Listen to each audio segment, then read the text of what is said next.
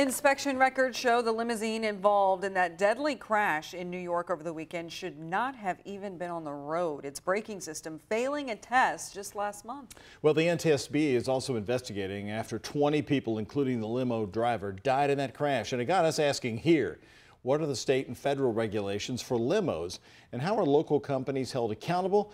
Robert Bradfield has been taking a closer look. On the sides of the car, you'll see the numbers and the name to show who the car belongs to, so if there's any problem, they can report us. David Bryant is the owner of Louisville's Ambassador Capital Limousine Service. It's a business he started from the ground up 31 years ago.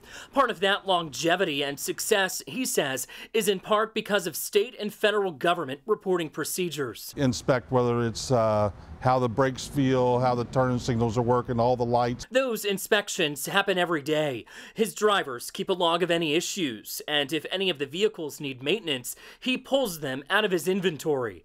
Bryant says the state and the U.S. Department of Transportation look over his vehicles at least once a year and can have access to his files at any time.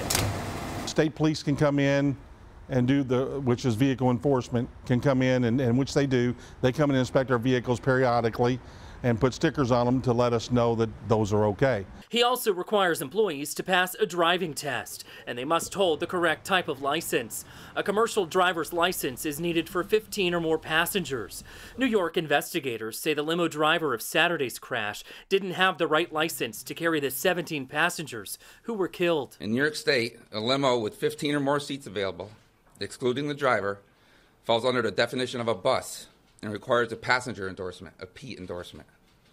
The operator of the limo involved in this crash required the P endorsement, which he did not have. Bryant says he has no problem refusing a job to anyone who he thinks is not capable of safely driving a vehicle with his name on it. We would not have a problem to tell you weren't qualified to drive our vehicles. Now, New York investigators are also looking into text messages and whether the driver or anyone else was sending text messages. Bryant telling me he has a GPS in every vehicle and prohibits his employees from using their phones while driving. Robert Bradfield, 11 at 11.